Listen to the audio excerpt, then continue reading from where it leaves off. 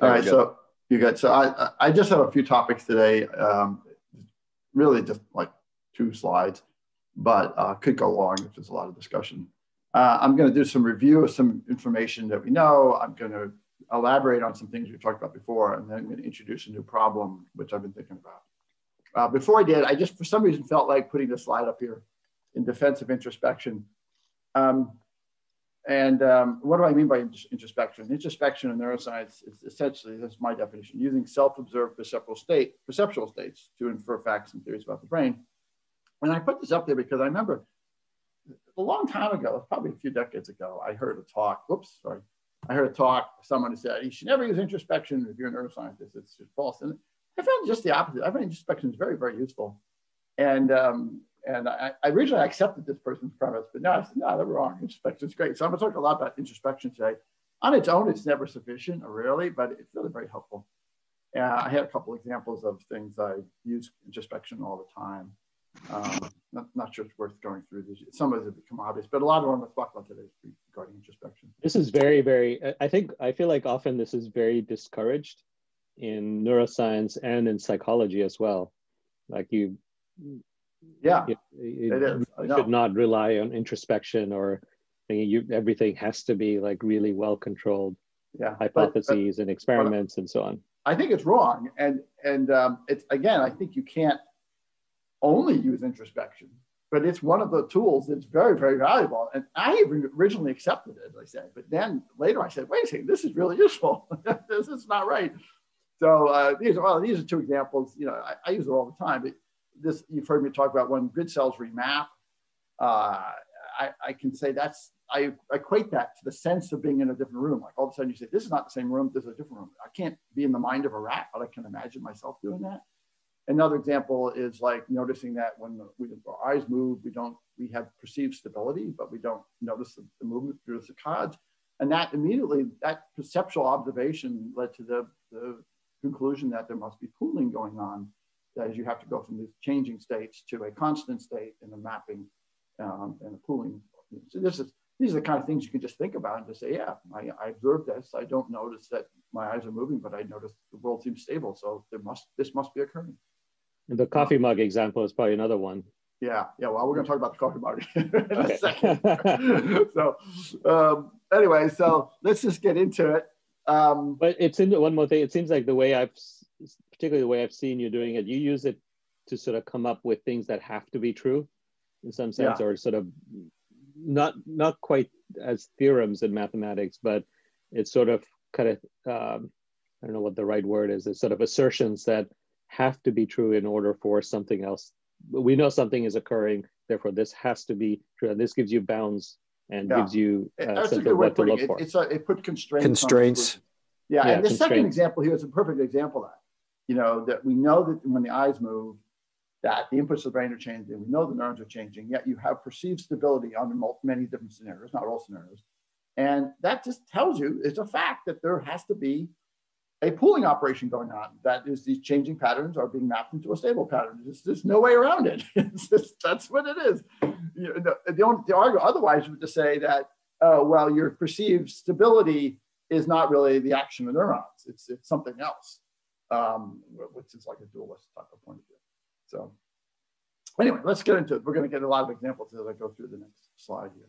So I'm going to sort of work through a review and adding things to it in a moment and sort of elaborating some things we've talked about in the past, but I've got clearer definitions on them.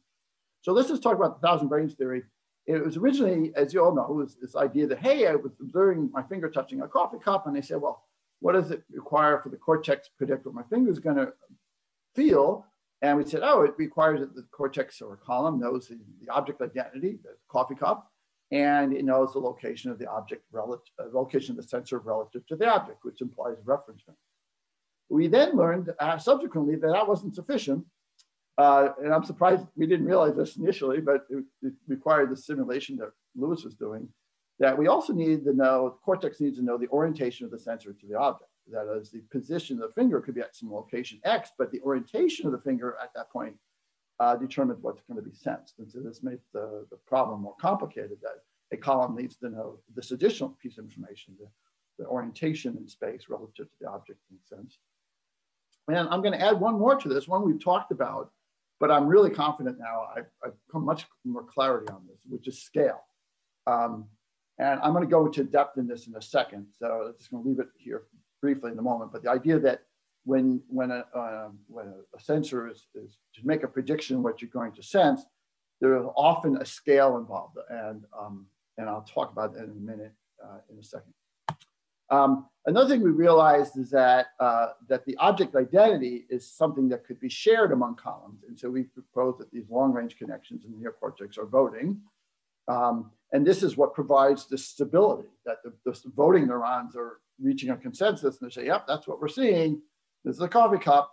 That is what we perceive. We don't perceive the movement of the eyes or the finger as much. You can perceive the movement of something, like if you attend to some subpiece. But if I'm just looking at a scene or I'm just casually touching a coffee cup, my perception is the coffee cup is stable, and my perception is the thing I'm looking at is stable. And so we don't really perceive, generally, we're totally unaware that our eyes are moving. Then we have an explanation for that. It's these long-range voting neurons that do this. Now let's talk about scale. Let me define what I mean by scale. Scale is a scalar. It's a ratio between a motor vector and path integration relative to the object. So imagine my finger is touching the side of the coffee cup, and I move my finger.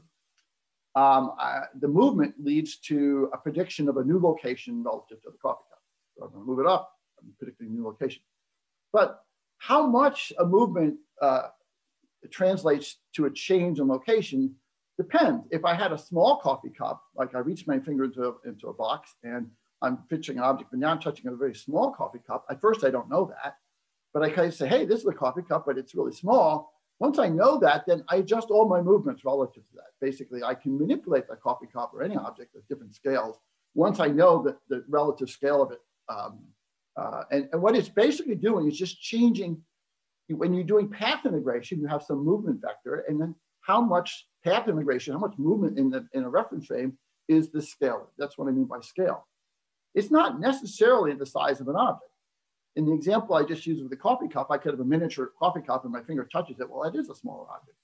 But if I was looking at a bicycle and the bicycle was 4 feet away from me, I would know how to move my eyes over to predict what I'm going to see at different locations, like how far do my eyes have to move to go from wheel to wheel or from the wheel to the seat. If the bicycle was 8 feet away, the movement of my eyes would be much less to achieve the same movement in the object space. I don't perceive those two objects as being different sizes. Yes, they are different sizes on my retina, but perceptually they're not different sizes. I know it's further away, but even if I was looking at a picture of a bicycle on a piece of paper, and my eyes are saccading over, I don't say, hey, this is a miniature bicycle. I don't do that. I say it's a bicycle. And so it doesn't always translate to like an object of different size. It's basically just saying how much should I move? If I'm moving my sensor in body space, how should I scale that to be movement in the path integration in the object space? And by the way, interrupt me if you have questions about any of these things. I have one question. Yeah. Given that kind of continuum you just described, the notion of whether something is within I'm sorry to turn on my video, whether something is within reach or not would be a critical thing, because it's like you make an instantaneous decision as to whether I can reach out to touch it or whether it's something remote from me. It would seem like you would dedicate a certain amount to just evaluating whether whatever this thing is within tangible. So remember the what and the where pathways in the cortex, right? And the idea that something which is in reach, that's a where pathway thing, right? That is a mapping in body space, not in object space. So there's separate parts of the cortex that are dedicated to that problem than the problem of inferring an object. So I'm only talking right now about inferring and recognizing an object or learning an object. And so you can assume for the moment that I've already touching this thing. And now I'm just trying to recognize what this thing is. And therefore I'm moving within a reference frame relative to the object.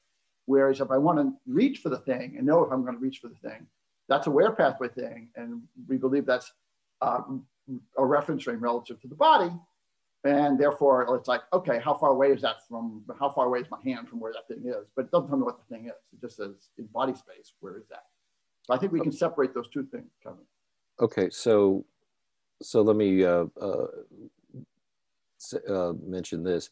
So if, in the sense of an object was available to you, so you could tangibly touch, you could learn about it through touching as well as by seeing, versus an object you've only seen remotely, never been able to touch, do you want to, is there any distinguishment between object recognition capability in those cases? Well, I think this has been a confusing aspect for us, because obviously when you touch something, your finger's right on it, right? There is the location of your finger is actually in the point on the object reference frame.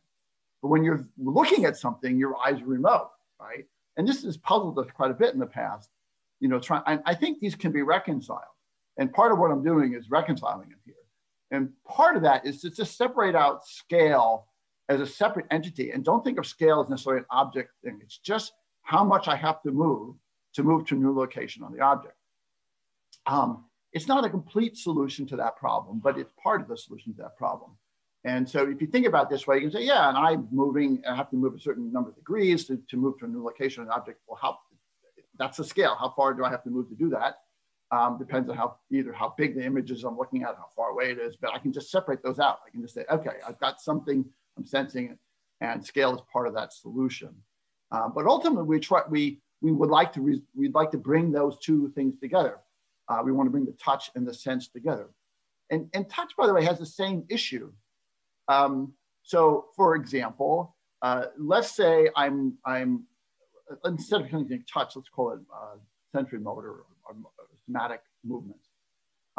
If I want to write my signature, and I can do that, I can write my signature larger or smaller. And I can do that by just scaling up this scale vector. I'd say, oh, well, I'm trying to move through the space of my reference frame of my signature. I say I have a reference frame for what my signature looks like. But if I want to do a bigger version of it, I just scale up the amount of movement. So I execute the same motor behavior, but I scale it up so that I move further. Similarly, I could say I'm trying to write my signature at the same size as I normally do. But in one case, I'm using a pen that's very close to my fingers, or a pen that's very long, or I'm doing it with a stick. And so the movements my hand makes to actually write the signature at the same size on the paper varies, because I might move my hand much less if I'm drawing with a stick. So this idea that we're able to just map motor behaviors in one space, the body space, to movement in an object space is sort of a general principle. And it can relate to the object being a different size, or it can relate to being further away, or, you know, it's sort of a general principle. I'm trying to sort of not think about it exactly like, oh, it's you know, I'm trying to reduce the differences between sense, vision, and touch. I don't know if that helped at all. Okay. And my point here is that that's the second point I make in the box, is that scale is not necessarily the size of an object. You can just think of scale as this mapping between how much do I move in one reference frame versus how much I'm moving in another reference frame. One kind of analogy I sometimes use to understand this is just think of a transformation matrix in computer graphics. They're not the same thing, but a transformation matrix tells you how two reference frames align with one another. And you know, there's a displacement component to the transformation matrix, there's a rotation component, and there's a scale component.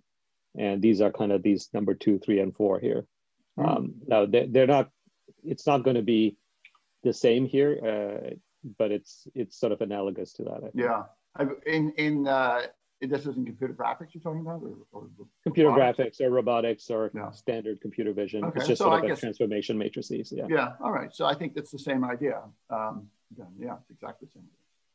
Now, in the past, I have sort of floated around the proposal multiple times that this scaling is occurring in the thalamus. I'm now much more certain that that's true. I've moved myself along the scale of certainty here.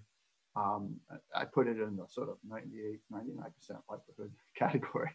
And there's a number of reasons for that. But perhaps the best is that we know of a mechanism that would do scaling. And that involves the thalamus. And specifically, we think about path integration using grid cells. almost all the theories that we're considering these days involve the theta rhythm and the beating, or the sort of the two frequencies of theta rhythm, one representing a baseline theta rhythm and one representing that same frequency that's scale, it's modified in a scalar way based on velocity of movement. And you can change the scale of movement by just changing the base frequency. So if you just slightly increment or decrement the base theta frequency, then all movements get scaled exactly as we want them to do. And we know that there's a strong theta interaction between the thalamus and the cortex, and everywhere we go. Another thing we can say is that the scaling factor has to be applied to every column in a sensory modality.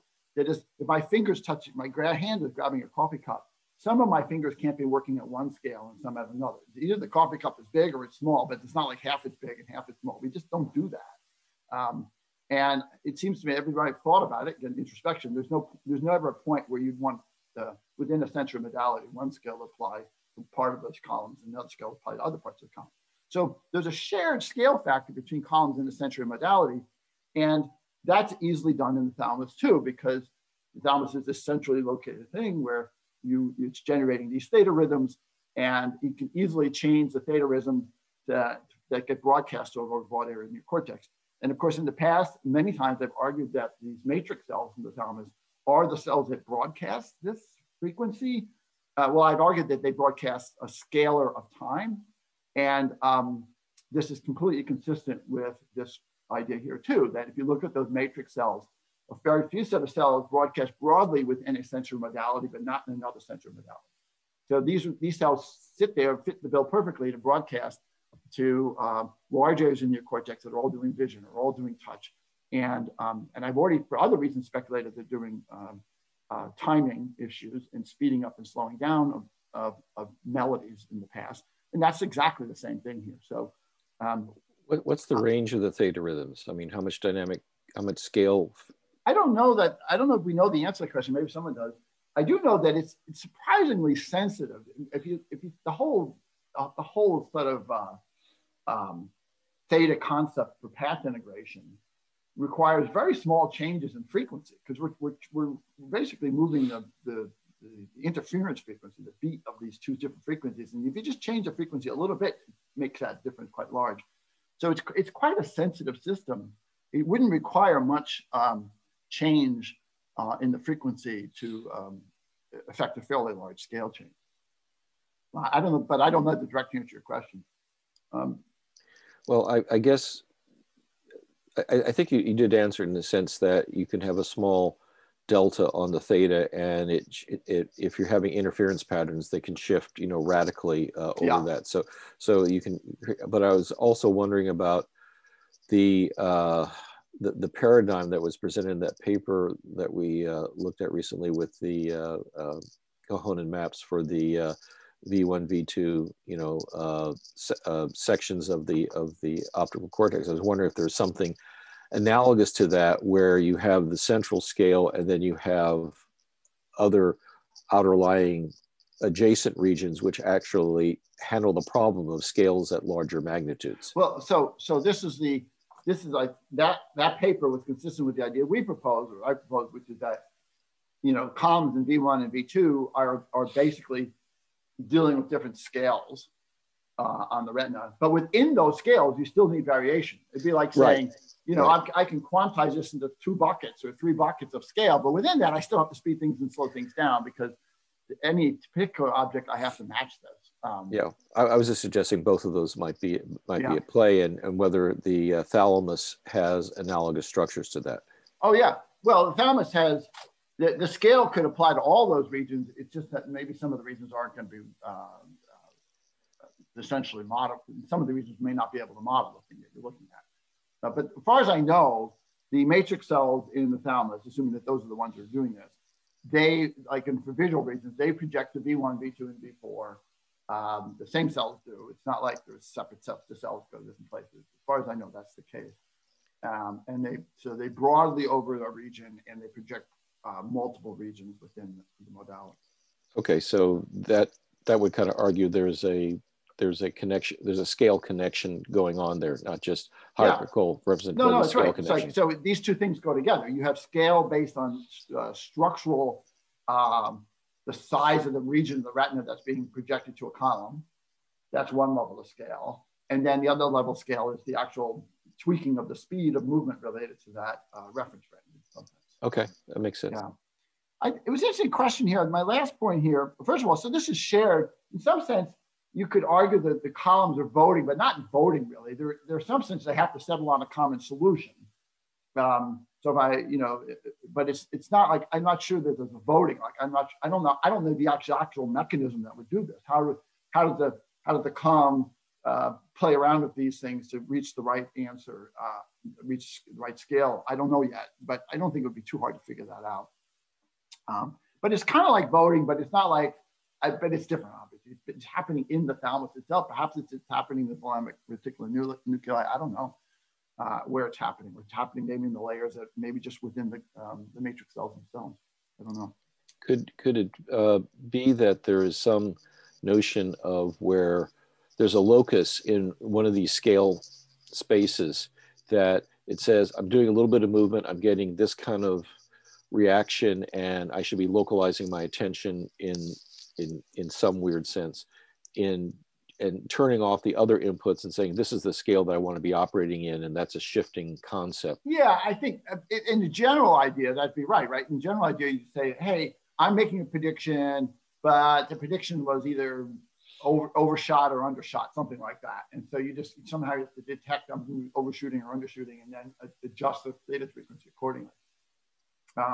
I think that's what you're saying, Kevin. Both the theta and what region. I guess I haven't been thinking about the regions as much, imagine that every region's trying to do this, right? And so some regions will succeed and some won't. So that's it, right? Well, I was thinking what would happen is that if you're grossly mismatched, then you're going to get random firings in that region. There's nothing going to be stable about it. But in the region, if you pick the right scale, you're only going to see, small variations within that region. Maybe that reinforcement says, okay, that's the one I should pay attention to, as opposed to the one that's overshooting grossly all over the place. Yeah. I think that's right. But that's an area. Yeah, I think that's right. But it's a lot of unknowns there. I want to make one other observation here. The last point on this box is I'm not aware that the hippocampus and the entorhinal cortex has anything equivalent to the thalamus. I'm not aware that they project to the thalamus the way the neocortex does. My impression is they don't. I've never heard anything like that. Maybe someone else, maybe Marcus or someone else knows about that. But my impression is these structures, the grid cells and the place cells in the hippocampal complex, there is no equivalent relationship to the thalamus in this regard. And so the question then that comes up is, do place cells and grid cells have this ability to scale? And I think there's some empirical evidence that they don't. And this goes back to, if you put a rat in an environment and you then, and the rat learns this environment, then you change the size of the environment. You start stretching or making it smaller. Within a small variation of size, the grid cells sort of adjust. They kind of move in or move out a little bit. But if you go beyond even a modest amount of scaling of the environment, the grid cells remap, which would tell us that the rat, again, introspection, the rat is saying, this is not the same room anymore. This is a different room, even though it looks exactly like the other rooms I've seen, but it's just a little bit too big. Therefore, it is not the same room. I am not able to scale this in any significant way. Where you and I can scale things very easily. I can make a dollhouse and I can look in the room and say, yeah, that's my living room. Oh, well, let's move the furniture around. It's no problem. I can see that as my living room, even though it's in a dollhouse, right? I mean, I would use the same map. It's not that I'm fooled that I'm in that room, but I would use the same map for it. I wouldn't say that is a completely different room. There's the furniture arrangement makes no difference. But I wonder if that in that case, it's our neocortex that's recognizing it's still our same room. Yes, I think that's right. In the sense that I think you're right. And we do know that many of the area representations that occur in the hippocampal complex also occur in prefrontal cortex. So you can see that in those fMRI experiments we talked about. So we have the ability to do this, but my only point is I think that this is an ability that didn't exist in the original environment mapping mechanisms of grid cells and place cells. And it wasn't really necessary. I mean, you just never really had to deal with scale changes in the natural Yeah, because the physical world doesn't change. Exactly, right. So. But when you start observing things from a distance, like with looking at a bicycle from different directions, or you start manipulating objects in there are different sizes but are similar, then the objects in the world have the scale. Yeah, that's what I was going to ask you. Do you think somatosensory needs a scale then? Yeah, well, I think it clearly has to, because I gave the examples of touching a small coffee cup, or just pick up a stapler, right? I have a big stapler, a little stapler. I don't say, oh, that's a completely new object. A big stapler says, yeah, it works like the same as a small stapler. I'm going to use it, right? I don't get confused. I'm aware that it's a different size, but I'm using the same map and the same grid cells and the same movement behaviors, and I can scale them all up. So I think that's happening. I also give the example of signing your name and different motor commands and using tools. It's very interesting that I can use a tool that's a short tool to do something. I can use a long tool, and I have to adjust my motor behaviors, but perceptually, I don't think it's any different. Like I'm prying something open with a screwdriver. It's a short one, a long one. I change my behaviors. It's just natural. You just scale up your behaviors. So I think the somatosensory cortex is doing it. I think this is going on in all cortical regions. I mean, if the matrix cells are doing this in the thalamus, like I'm pretty confident they are, as far as we know, they exist everywhere in the cortex. So every part of the neocortex will be dealing with scale one way or another. And I think it's a universal property of it's a universal property of transforms, as you just pointed out a moment ago. So I think it was interesting to think of like how a rat may not see a room as the same if it's 30% bigger, even though it has all the same features in it. He'll say, oh, this isn't a room. I have to learn it over again. That would be the implications for the experiments there. So to recognize an object, not only to make a prediction, but to recognize an object, the column has to simultaneously infer all these things. It has to infer what the object is, the location of the sensor on the object, the orientation of the sensor to the object, and the scale of the object. These are all unknowns. If I stick my finger into a black box and I'm going to touch something with my single finger, I don't know any of these things. And so they all have to be inferred through movement. So it just says, okay, the column has to do all these things. I haven't been able to think of anything else a column has to do, but I mean, in this list, I haven't thought of another thing in this list that has to simultaneously resolve. There might be, but at the moment I can't think of anything. So, but that's quite a bit to resolve all these things simultaneously. What about like weird deformations or stretching or? That's a good question. Things like that. Yeah, that's a more complex thing. That's like scale in one dimension. That's weird. You're right. That's a good point. Like you take let's say I took a coffee cup and I stretched it out so the top is like an oval. I would know that it's a cup. Would I think it's the same coffee cup at a different scale, or would I say? Like, for example, what if I was looking at it? I showed you a picture of a coffee cup, and I showed you a picture of the same coffee cup at a different scale and a different orientation. I wouldn't say that's a different coffee cup. I'd say, yeah, it's the same coffee cup. However, if I stretched it, I would say, no, that's a different cup. There's no question, that's different. That's not the same one as I saw before. Now, I would still be able to see similarities between it. I would be able to say, well, it's got a handle, so I know how to use the handle, and it's got a lip, so maybe I could drink from it. I would think that would be more of a say like, no, this is different. It's definitely different. It's not like I know this is not the same object anymore. But I might still recognize it as being a stretched version of the object, but I would not be tempted to think it's the same object like I would if I just saw it at different distances from it. I think we have a bias toward rigid body transformations for a lot of these things. But if you imagine a bunch of balloons that are distorted in various ways, but the pattern on them was consistent, would you say these are kind of the same balloons, despite the distortions? I think there's an expectation component about there of when you see an object, whether you believe it to be rigid and should rigidly transform, and those things make identity, whereas a stretched version of it would be somehow it would be a different object. So I'm wondering how how much you're modeling what the expectation is of what kind of distortions fall into the same. Well, I guess what I was saying category. here is if the matrix cell idea is correct, then there is no mechanism for distorting in one dimension versus another dimension. This doesn't appear to be. Now we can do that, but my point is that the system would say, if I had an object that was distorted in one dimension and not in all dimensions, then this point I'm making here would say, well, that's a different object. It's not the same object anymore. Now the question is, could I see it as being similar to previous objects? And the answer would be yes. And I propose, and I don't have anything about it here today, but I proposed in the past that when we look at the subcomponents of an object, like we attend to different features of the object, the different features are in some subset of the features are in a relative arrangement that we've seen before. We will say this is similar to an object I've seen before.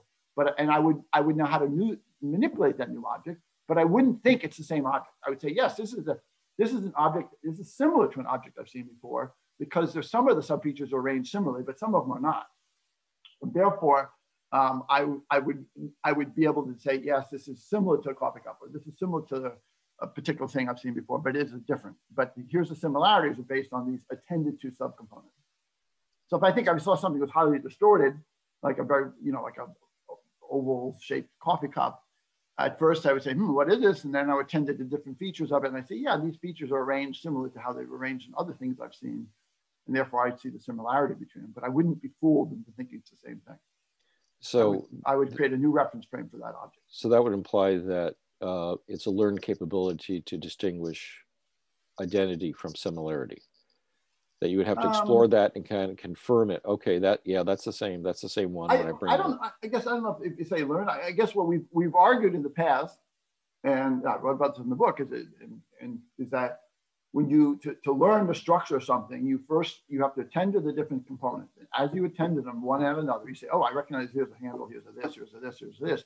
As you do that, you're building up their relative positions to each other in a reference frame. So it's just the learning an object is literally just attending to the features of the object and assigning them to locations in a reference frame. And now a new object comes along, it doesn't quite fit, but as you attend to some subset of the features, they seem similar to a subset of features in a previously learned object. They say this is similar and has similar behaviors. I'm not sure what you mean by learn. Everything has to be learned. And right. I think the method by which you learn is the same way as you would see similarity. I'm just thinking that if a child was posed the question, is this the same object? The notion of identity, it would seem like there's a fairly complex number of things that have to go together, whether I recognize it as a coffee cup versus it is the same coffee cup. So I'm just wondering where that threshold. Well, I guess I'm trying to answer. I think I tried to answer that question. If all the components fit within the same reference frame, then it's the same object. If there are different components at different locations, or the components are different, if they're stretched in the reference frame in some sense, then I would see it as different. But okay. If everything, but I'm arguing here that everything scales up or scales down, like looking at a picture that's close or picture further away, I would not see it as the same. I would see it as the same object. So two images of bicycles, one farther away, one big and one small, I don't see them as different bicycles. I just say they're the same bicycle, even though they have been scaled. But if I saw a bicycle that had been stretched in one dimension so the wheels were oval, I would say that's not a bicycle. It's similar to a bicycle, but it's not a bicycle. I was just thinking that at some higher level, the notion of identity is a crisp concept. You make a decision, yes, it is, or is it not, as opposed to it's 3% similar. Well, I think it goes back to this the issue of the rat in the room. If you can assign the features, the observed features, to a reference frame and they all fit, it's the same object. If it's not, if you have to if the system flips over and it remaps the grid cells, that is re-anchors the grid cell modules, then perceptually it's a different object. That's the difference between a common object. You're like, this is the same object as I'm using the same grid cell anchoring. That is, I'm anchoring the grid cell modules the same way. That's the object. If I have to re-anchor the grid cell modules, then it's a different object. So if you put the rat in a scaled up room, would he go directly to where he found the cheese last time, or would he says this is different and I got to start? Well, I don't know if that experiment's been done. I would argue if it's a scaled up room and he remaps his reference frame, then I would be very surprised if the rat would think he knows the room. Now, the rat may look at various things. He might say, well, there's a chair here and there's a sofa there, for being a human. And I've sometimes found that she's, at the intersection of the chair and the sofa, I might do that, but I would still think it's a different room. But if it was just like, I don't know, you have to be careful, but my argument would be that the rat sees it as a different room, and therefore it doesn't know anything about that room, but he might start seeing similarities and use those similarities in the same way I talked about how we can do that. But it would be a different room. The rat wouldn't just, here's one way to put it. If the rat was in that room and then you turned off the lights, I don't think the rat could do path integration to get to the food. Whereas if it was the same room, the rat could do that. The rat could say, oh, I know I'm in this room. I know how to get to the food, even though I can't see anything. But if the rat says this is a different room, then the rat wouldn't have any idea how to get to the food. I'm in a different room. I don't even associate food with this room. Something along those lines. I imagine you can make an experiment that does that somehow. I just want at this point, the last point on the bottom left here is that if we think about what a column has to do, and this gets back to your point earlier, Subutai, a column has to do this sort of transform. It has to take movements in a sensor space. Like in this case, think of like a finger, like I'm extending my finger, or I'm a certain number of degrees, or I'm moving my eyes 4 degrees to the right, or something like that. And it has to transform that to movements in the object space and back, right? So, and that involves, if I'm going to take a movement in sensor space and move to an object space, it's both a transformation based on orientation. So it's like, okay, I have to use the orientation of the finger to the object to know, which direction am I moving in the object space, and I have to scale it by this scale factor. So these two things have to occur to make a proper transformation of a movement in one space to a movement in the other space, and it has to go back. The column has to do both ways, because I could say, I want to get to a particular location in object space. What is the movement that I need to do to create that? So it has to go back and forth between these two. So I thought, to me, this is useful to know that these are more, this makes the problem more complicated, but these are more constraints on the problem. To think about scale and orientation and how they have to play in both transformations going from one space to another. But again, I'm always thinking about in terms of path integration, movement in one space versus movement in another space, and trying to take out, abstract it to that level. So, Jeff, right. Yeah.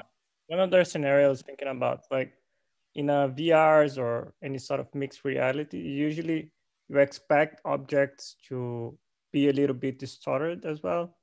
And you can't. Why would you expect that? Well, because it's just a simulation, right? It has like glitches, and you expect that you're saying virtual reality is not very good, so it introduces errors. Is that what you're saying? Exactly, yeah. But okay.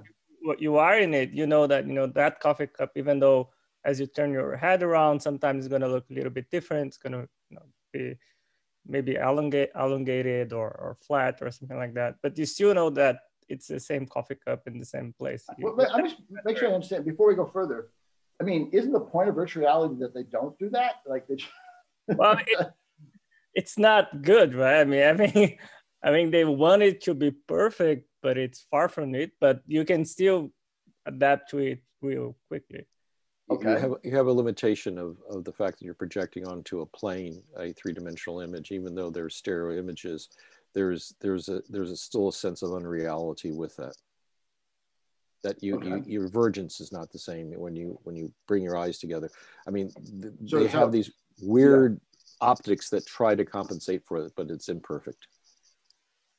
Okay, so Lucas, now what's your point about that? Did you have a question or No. My point is that the object may change, not just like may have a weird transformation, but you still know that's the same object. I think in that case, for example, you're building different reference frames. Each time the object is transformed a bit, but you can still navigate that environment.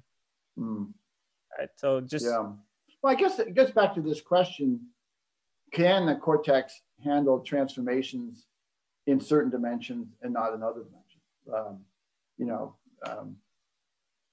idea of stretching out the coffee cup is sort of an example of what you might see in a virtual reality world, right? You move around, perhaps the coffee cup looks elongated now because they didn't do the transformation correctly. And the question is, I guess it's a good question. I don't see how the neural mechanisms can support that, but clearly we have some capabilities to do that. And I was arguing that perhaps it's doing at this level of,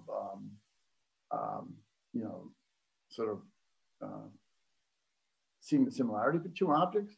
I mean, again, if I see that elongated coffee cup, I know it's not a regular coffee cup. That's why you know there's an error, right? You just know there's an error. This isn't a regular coffee cup.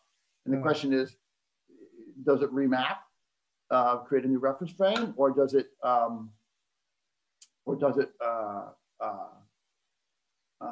not create a new reference frame, but then see similarities based on another mechanism? I guess we could consider that an open question. Mm-hmm. Yeah. All right, I now want to introduce a new topic, unless there's any more questions on this. It's a related topic. Yeah, I wanted to ask something about scale. Have you, I'm curious if a thought has crossed your mind that you could choose to unbundle the scale into, there are really two different kinds of scales here that go with two different kinds of movements. Eye movements, which are rotating your eyes, and body movements, or something like if you actually move the location of the eye where it is in the reference frame of the cup. You mean like rotating the eye in its socket or moving your head? Or does it matter? either of those. Okay. Yeah, rotating your eye in the socket, or you like physically stepping to the left or to the right, or forward, etc. If you're staying still, if you're moving your eye over an object, it doesn't really matter how far away it is and how large it is. Like you might be looking at a coffee cup that's close by and small, or you might be looking at like a giant coffee cup in the sky a mile away. I'm bringing up a silly example, but you could come up with better examples where there's an ambiguity there. There's a distance ambiguity that doesn't need to be solved if you're only moving your eyes. That is one type of scale. What you say doesn't need to be solved. We're consciously aware of. I'm confused by that a little bit. Well, I think he's saying that the representation of the coffee cup has equal angular displacements. And so if you change the scale, you don't need to know the absolute scale, just as long as the angular displacements map. Well, in that case, the scale of movement would be the same, right? Because you're moving the same number of degrees to achieve the same movement and reference frame. No, so like if you look at an object and you're only moving your eyes over it, you do not need to figure out how far away that object is or how large it is to recognize it. No, but let's separate out two scenarios. One is you're looking at pictures on a piece of paper, right? Sure. That's an easy one because you can say, look, I have never think like, oh, it's a different object because it's one size, one picture of coffee cup, one moment is big and another moment is small. Not even aware of it. I just think of like, that's a coffee cup. I'm looking at a picture of a coffee cup, no problem. And I do have to scale to recognize it and to infer and so on. But in reality, if I were to see a coffee cup on my table and one outside, and the one outside had the same angular displacement, size as the one on my table, I would say, "Whoa, that's a huge coffee cup out there. that is one hell of a coffee cup. It's 6 feet tall." And so we are aware of that. I mean, in that scenario, unlike the piece of paper, I don't go, "Wow, that's a 6-foot coffee cup," or this is a coffee cup's only 1 inch tall. I'm looking at a piece of paper and it's just like, no, it's a coffee cup. But when I see them in the real world, I have the sense of how far away they are, and somehow that impacts my perception of it. That at this point, I say, I do know that they're different. Although I could still use the same reference frame, perhaps. Yeah, so I'm saying that scale is split into two parts. One tells you, if I move my eyes, what will I sense? Yeah. The other tells you, if I step forward, what will I sense? Well, those can be untangled. Yeah, maybe. I think you're actually getting to my question in the next bullet I'm going to make here, which is an observation that which I certainly haven't dealt with before, which relates to this, perhaps. So maybe can you just keep that thought in your head, Marcus, while I go on to the next one here? There's a problem of this scenario that we've got here. There could be lots of problems, but there's one that seems really jumping out at me right now. And here's the problem. I've argued that these voting neurons between columns are basically representing the object you're perceiving. The object that you're looking at. And I've argued that that's what we perceive, but that's not what we perceive. What we perceive is an object at an orientation, not the object. So when I look at a coffee cup on my table here, I don't just say, oh, it's a coffee cup. I perceive the orientation of the object. It's a different perception if I rotate the coffee cup. Same cup, but what I'm perceiving includes the orientation of the cup. And as we've written our paper so far, and as we've talked about these voting neurons, we haven't really dealt with this issue. We just say, oh, the voting neurons are just determining the object, but that's not what I perceive. I'm perceiving the object plus orientation of the object at the same time. It's not like I have some just generic coffee cup image. It's like, no, and then here's another issue. The perceived orientation is relative to the body, not the senses. So it's not the same orientation that we're talking about in a column. The column's orientation is like, where's my finger relative to the cup? But when I perceive the cup, if I'm touching the cup with my hand, my perception of the orientation of the cup is relative to my body. I'm not aware of the orientation of my finger relative to the cup, but I am aware of the orientation of the cup relative to my body. Even if I'm touching the object with a single finger in a black box, I have this mental image of the coffee cup at some position in orientation and rotation relative to my body. And so we don't really have, we've never really dealt with this. We haven't really asked ourselves how this occurred. And so I'm going to talk about that briefly in the next slide, but does everyone understand this issue with the problem here? Yeah, and I don't know, I guess, is it also fair to say maybe that like other things as well, like if, obviously if the coffee cup is occluded, you would also perceive, your perception is just as well as recognizing the object, you perceive the non-included parts of the object. And you could be quite specific if someone asked you what part of the object is occluded, or draw me what part of the object is occluded. So we you already could do have that in quite a detailed manner. We already have an explanation for that, and I wrote about it in the book. It's that once some of the columns are voting, and these columns are saying, oh, it's a coffee cup, but half the coffee cup is excluded, right? Or occluded, excuse me. Well, those voting neurons cover the entire region. And so all the columns know what's being perceived, even if they're not getting any sensory input. So the voting neurons, I'm a column that's being occluded, but I'm being told that the thing we're observing is a coffee cup. And somehow I'm able to figure out what my relative position on that cup is. If I can, then I can predict what I would see. We don't have an answer to how those occluded columns can necessarily know their location. But assuming that the occluded columns know what the object is and its orientation, and if they were able to somehow figure out what the likely location on the object is, which is an open question, how they do that, but then they would be able to predict it. They would say, yeah, well, I know I'm not seeing anything, but this is what I should be seeing, or I would be seeing if I was getting input. So I think that's a different problem. I think it's a problem we at least have a partial answer to, whereas what I'm talking about here is a new problem. I think it's a new problem where we didn't have any concept at all about orientation as being a shared feature before. Did that help? Right. Yeah. Thanks.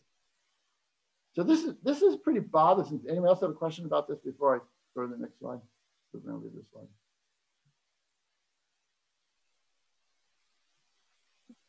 How does this relate to the kind of the what versus where pathway? Well, I don't know. Okay. So here's the next slide. All right, so I asked myself, okay, there's an assumption here because I am perceiving object and orientation that there are stable neurons representing object and orientation. And the question is, how does the cortex do that? All right, they're stable. My eyes are moving, but the coffee cup seems stable. Its orientation seems stable. Its identity seems stable. So what are the possibilities? I came up with, well, the spoilers, I don't know the answer to this question, but I came up with 4 possibilities. And I thought I would just mention them. One possibility is that we still have a single layer of neurons, that a single layer of neurons is stable, representing both object and orientation, just like we've been arguing that an object can be represented by stable neurons. But this has a problem. All my potential solutions have a problem. If there was a single layer of neurons representing both object and orientation, remember the voting layer has to learn, right? The voting layer has to, the columns when they're voting have to say, yeah, we've all learned what a coffee cup is, therefore we can all form these connections, therefore now we'll know how to vote on coffee cups. So, but this would imply that this single layer of neurons representing orientation and object would imply that it would be very difficult to learn how to vote because you'd have to learn all combinations of object and orientation, and that can't be learned. That's too many things. So you couldn't learn all like, oh, I'm going to learn, coffee cup at this orientation, coffee cup at this orientation, coffee cup. No, it's not going to work. There's just too many things to do. So I don't see how this could work. I've played around with the idea that you could generate a representation like this using a module-like approach, meaning like a grid cell module-like approach. So you could have, you could come up with a unique representation for object and orientation that within a column might be stable. And you could do this by using the module trick, meaning like you could have multiple orientation modules that combine together to give you unique orientation. And therefore you could, I'm going to go through it more than that, but you could generate a representation like this, but I still don't think you could vote on a representation like this. I just don't see how that could happen. So that's the problem with that one. Although that's what we seem to perceive. We seem to perceive one thing, like this is a coffee cup at a position, There's another possibility is that you might have two layers of neurons, one for object and one for orientation. And these ones could vote. We could learn all orientations in the orientation columns, the layer, and we can learn objects in the object layer. That would actually work. And they would vote independently. But then it's not clear to me why I'd have a single percept of object and orientation. I'd have one percept is object, another percept is orientation, or I'd have one set of cells representing object, one set of cells representing orientation. It would solve everything, but this is where introspection could be failing me. I don't want to get hung up on this, but it's a little bit more tricky now because if I wanted to, for example, remember what I saw, I want to say, hey, I saw that coffee cup today. And if I were to remember what I saw, very often I would remember the orientation with it. It's like, oh, I saw, this car that was upside down today, or it was facing away from me or something like that. Well, I would remember that. I don't just remember I saw a car, I could remember the orientation of the car. Therefore, you somehow have to be broadcasting these two signals throughout the brain in someplace like the entorhinal cortex or the hippocampal complex, which is going to form a memory of this. We'd have to remember both of those at the same time. So it makes it a little complicated.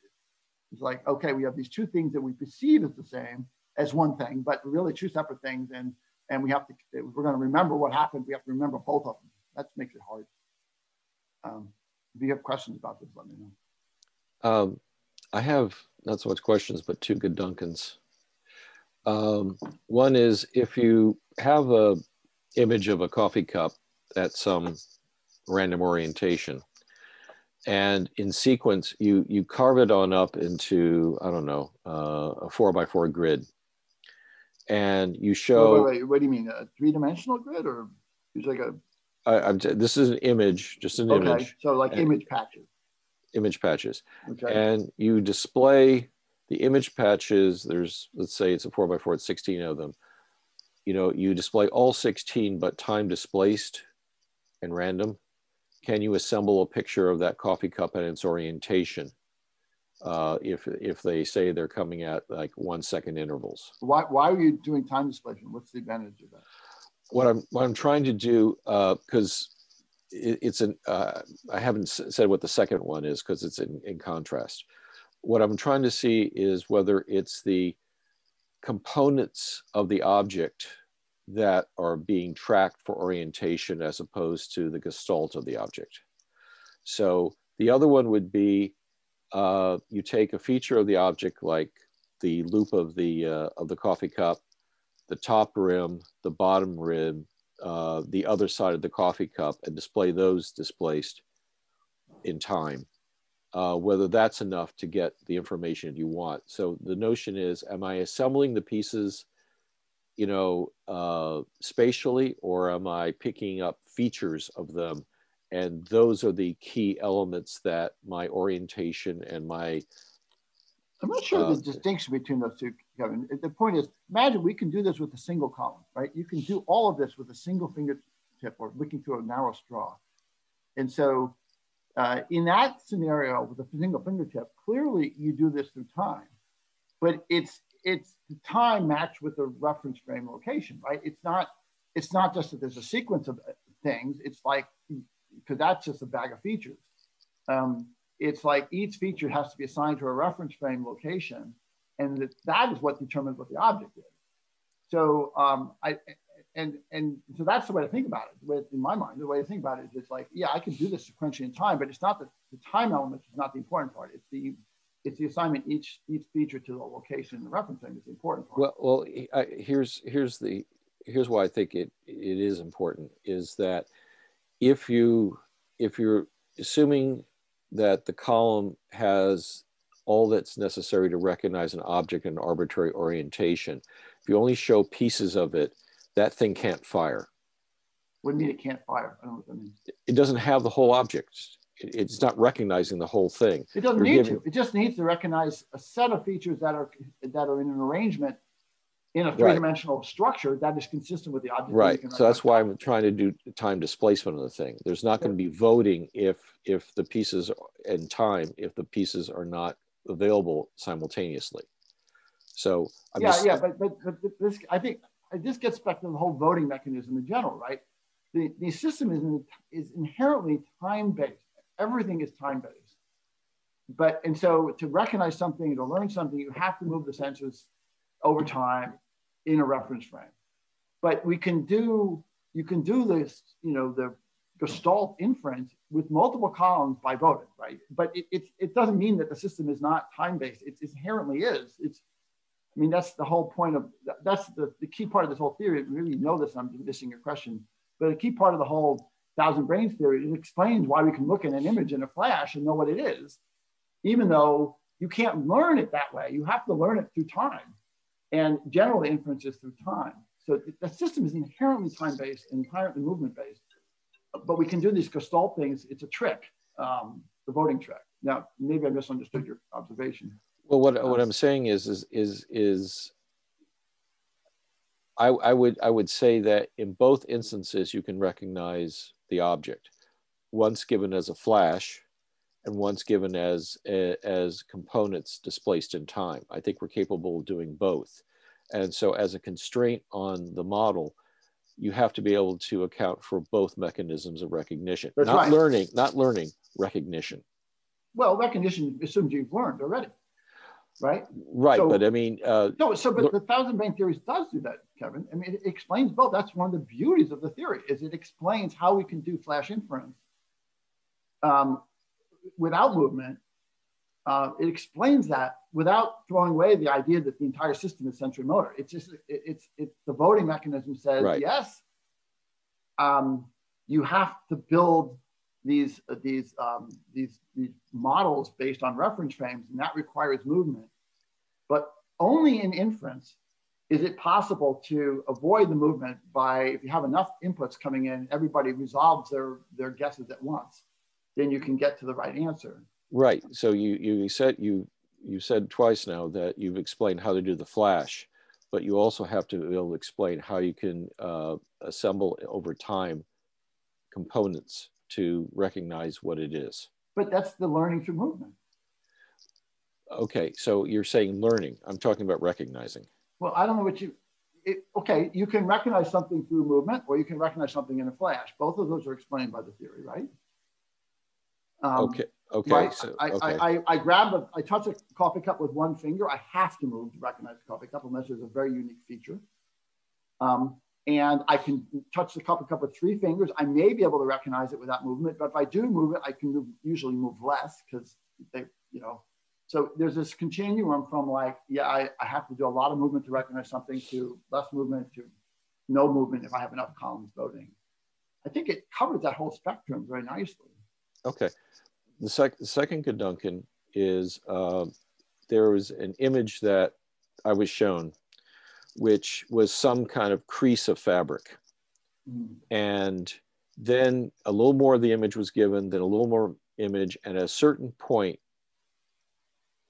it, you know, even though you didn't see the entire thing, you could snap and say, this is a picture of a man's collar. And I could go back to the previous images and look at them and saying, I look at that and I can't, you know, even though mentally I know that's where it came from, I can't see that as a man's collar. But at a certain point, when enough features were available and it was an incomplete image, I could say, oh, you know, I could recognize that as a man's collar. Yeah. So that tends to, you know, when we talk about occluded objects and we talk about, you know, what we're looking at as far as a gestalt of the thing, there's a certain point where there's a critical number of features that are available that is enough to say, I can recognize it. I can explain this image with that. Right, exactly. It's because you have these features at relative positions to each other, there's a resolution. You're saying if I discover the relative positions and in a reference frame, then the proper reference frame, you know, the object will pop out. Because there's only a single solution at this point. There's enough of these features at these locations where it's unique to the object and it'll pop out. So where do you think that those individual features, where do you think they locate? Are they all within one column, or are No. In that scenario, well, it depends. If you're saying I'm trying to show these features at the same time, then there are multiple columns getting them. Like different columns are getting different features. And that's the voting, right? That's where voting occurs. They're saying I'm getting one column saying I'm seeing a little bumpy thing here, but you know, so I've got this curvy thing. I don't know what it is. Another guy saying I'm seeing like a buttonhole, but I don't know what that's from. And another person saying this, but then when they vote and they know that they're in some relative position to one another, they say there's only one thing that's consistent with this. And that's what the voting is all about. The voting says they all have ambiguity, but when they vote, there's no ambiguity because there's only one solution that fits all of them. Okay. That is the key part of the thousand-range theory. Okay. So the locus of the resolution of this number of features together produces this object that's still distributed, but somehow something comes out of that to say this is this particular object. Well, the something is the voting. I mean, again, it's not just you know, a bag of features. These are the features. We have enough features to identify the object. We didn't explain this, but Marcus was the first one to point this out, that columns need to know where their relative position is relative to each other as well. So, so they're saying we have these features in relative positions to each other, and that is sufficient to reduce the ambiguity about what all the objects that have those features relative positions to each other. At some point, you don't have enough of that, and you can say, well, it could be still these three different objects, but at some point it becomes unique enough, you could say, bingo, I get it. So one would have to say that the feature in a consistent orientation would be enough to recognize the thing, as opposed to a bag of features where they're all jumbled together. You know, that you can't necessarily say this thing. It can't be a bag of features. It's features in a relative positions in a reference frame. Okay. That's the way I would put it, not orientation, but relative locations in a reference frame. Okay, so we don't know yet which is the right. We don't know yet how to anchor the grid cells, if you will. We don't know which exact object this is, but we know enough to say by the fact that I've got a number of features in relative positions, one of those, then that tells us how to anchor the reference frame, and the object pops out. So what it is. Can we then say that the orientation output, if we're trying to, you know, the question was asked, what's the orientation of this thing? That's something which could be deduced by the relative positions of the features themselves. In other words, it could be an emergent property as well. I don't think so. Well, I mean, relative features to the body. Relative features to themselves within whatever visual frame you're looking at. The point of this slide I'm working on right here right now is I think there's a separate problem there's the relative position of the features in the reference frame of the object. That's what you were just talking about. That's what we've been talking about in the Thousand Brains theory. But our perceptual experience is that we recognize the object in a relative orientation to our body, which is not what the columns are dealing with. The columns are, we haven't had any need for the columns themselves to say, where is this object relative to the body? We just have, all we need, each column has to know where its orientation position is relative to the object. And so I was trying to make this distinction between what we've been talking about columns need to do, which is all object reference frames, and what our perceptual experience is of, like, that's a coffee cup angled towards me at a certain position.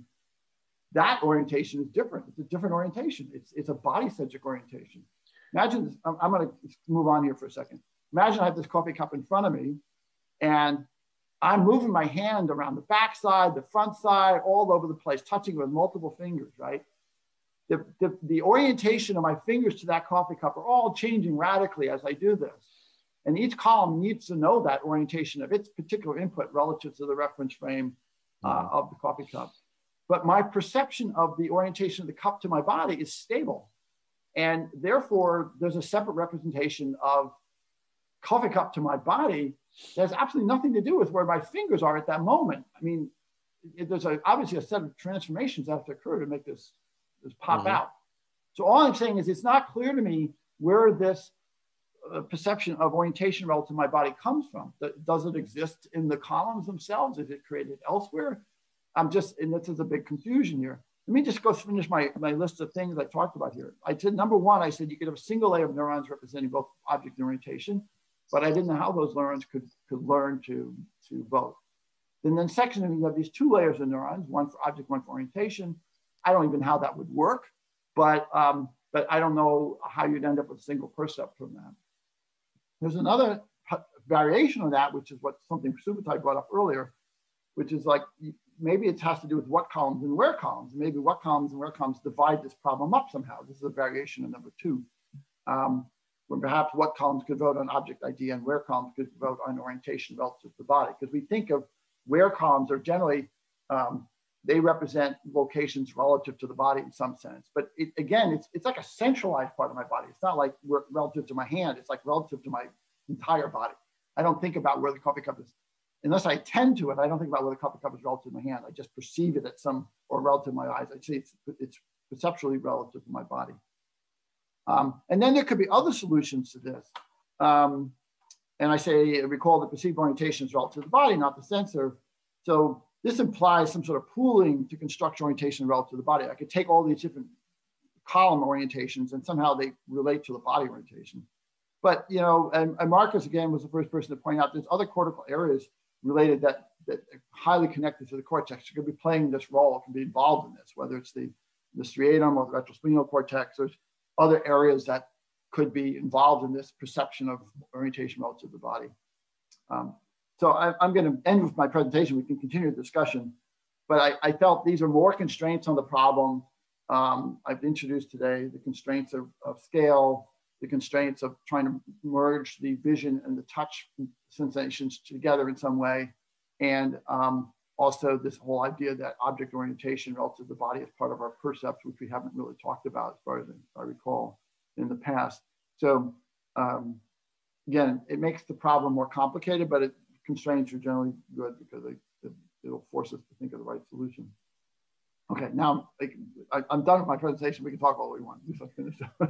Okay, the one thing I was trying to lead to with was looking at those components and what and their relative orientation is that would argue that at least for that problem you need a blending of what and where to come up with a resolution. I mean, you're looking at a different problem. You're looking at body orientation with respect to everything else, but it would seem like you still need what and where, even if you're trying to assemble the components of the features and saying these things make a coherent whole.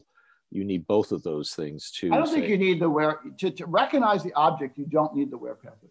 That's the whole idea. And there's nothing in the theory says that there's nothing in the where pathways. You need to know this. You need to know where the features are relative to each other. Yeah, but they're all. The question is, what is the reference frame? If it's an object reference frame, then that's in the what pathway. And all you need to know that, but in an object reference frame. You don't need to know that in a body-centric reference frame to recognize the object. Okay, so when you say what, there, it's not just identifying features. You're saying no, the what pathway. It's the what pathway. It's not like what features are there. It's the what pathway. So the what pathway is well known to be sufficient to recognize objects. Right. And including everything, all the things we've talked about, eye movements, you know, locations, orientations, all that stuff is all taken care of in the what pathway. But if you don't have the where pathway, then you'll say there's a coffee cup at this orientation, but I don't know where it is relative to my body. That's what people with the damaged where pathway say. They say, I can see the coffee cup. I can see its features. I know what it is, but I don't know where it is. I can't reach for it. Okay. And so, the other way around is they can, if you damage the what pathways, they can say, there's an object over there. I know how to reach it, but I don't know what it is. So in this instantiation, what you're saying is the where pathway is body relative. It has nothing to do with where the features are with respect to each other. You're incorporating that's right. that as part of the what pathway. That's what the empirical evidence we have says. That's what our theories, what we propose say. Yes, so it's all about if the reference frame is relative to the body or if the reference frame is relative to the object. And this is why this idea that I recognize the orientation of the object in my percept of recognizing an object, you know, even just sticking my finger into the black box, feeling around, sensing a coffee cup, I now have this orientation of the entire coffee cup. I perceive the coffee cup as being a coffee cup at some orientation to my body. That seems to occur, you know, that's my percept. I don't need to know that as far as I can tell to recognize the coffee cup, but it's what I perceive. So I'm just saying that somehow this pops out when we recognize something. And I'm suggesting that maybe then the where columns are involved in that perceptual experience, if not the recognition. Somehow they're involved. Again, I'm separating two orientations, the orientation of my finger to the coffee cup, which is very different than the coffee cup to my body. I don't perceive the orientation of my finger to the coffee cup unless I attend to my finger. But I always perceive the orientation of the coffee cup to my body. And that's the thing that's weird about it. Perhaps if I had a damaged where pathway, I wouldn't perceive the orientation of the coffee cup to my body. I would just say, there's a coffee cup out there. I don't know its orientation. I don't know the answer to your question. I was going to say, I think there's one of these classic studies, I can't remember, it's like Milner et al. Or something, with this case study, DF. I think she had a parietal kind of wear lesion, but she could describe the orientation of bars, for example, and or kind of their angle, and had some kind of information about that, but she couldn't like orient an item to put through like a letterbox that was at a particular angle. But basically she seemed to have perceptual access to that orientation information, just not motor access. Yeah, but I guess the question is the orientation of the bars relative to what reference frame, right? One would say, if you had, did this subject have a damage to the what pathway or the where pathway? So this was damage to the where pathway. The where pathway. So in that theory, I mean, this is all very theoretical. What I would think about is, okay, well, they would be able to perceive the orientation of a feature relative to some object, but again, they wouldn't be able to know where that feature is relative to their body. So they would not be able to reach and pass a letter through the spot, just in the sense that they can't reach out and grab anything. If you've damaged the wearway, the general rule is you can't reach it. You can't locate it relative to your body. So you perceive it. I think what I'm saying is, I don't know if you meant this, but that's consistent with what I think we've been talking about. Or did you mean it to be inconsistent? Yeah, I guess maybe then I misunderstood. I guess I'd interpreted what you said as there wouldn't be access to that orientation information in the what pathway. Yeah, there wouldn't be access to the orientation of, again, there's an orientation to the reference frame of an external object and orientation to the reference frame of the body.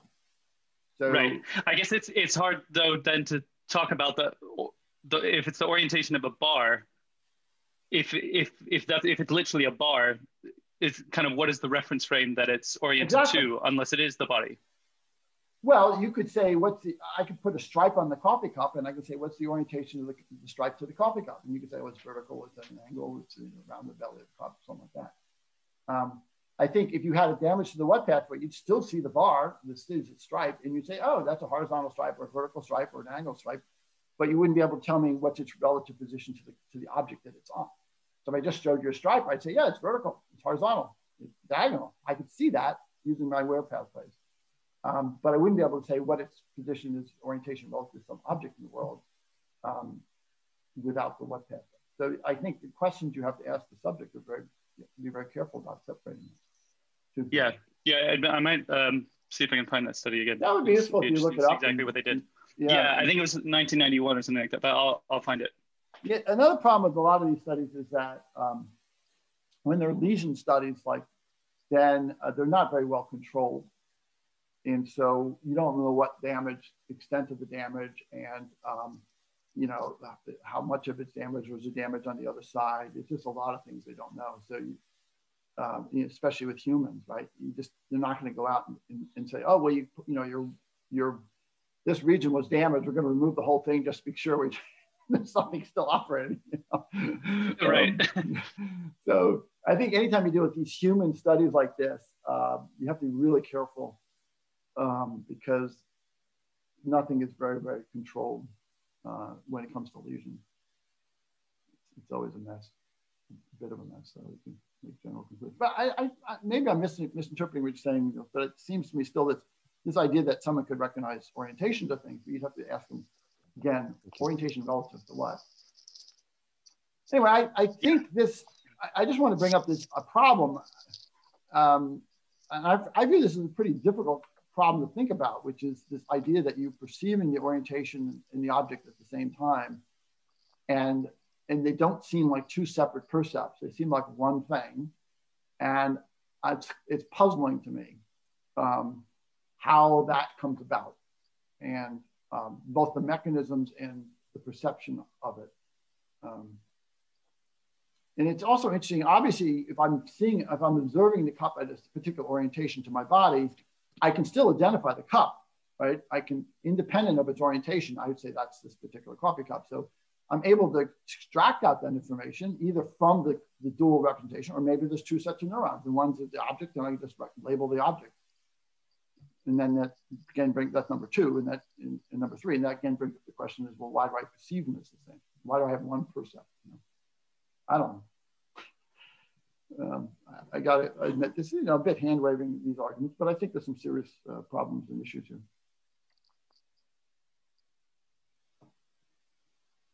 Other thoughts?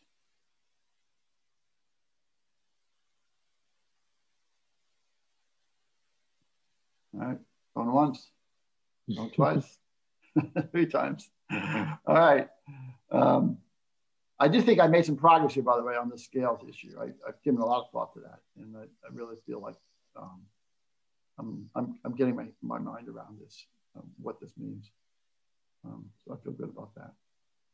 Okay, end of that. We can stop sharing, and we can probably stop recording.